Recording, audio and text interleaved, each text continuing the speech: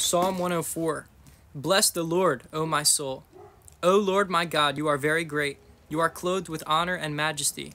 You cover yourself with light as with a garment, who stretch out the heavens like a curtain. He lays the beam of his upper chambers in the waters, who makes the clouds his chariot, and who walks on the wings of the wind, who makes his angels spirits and his ministers a flame of fire.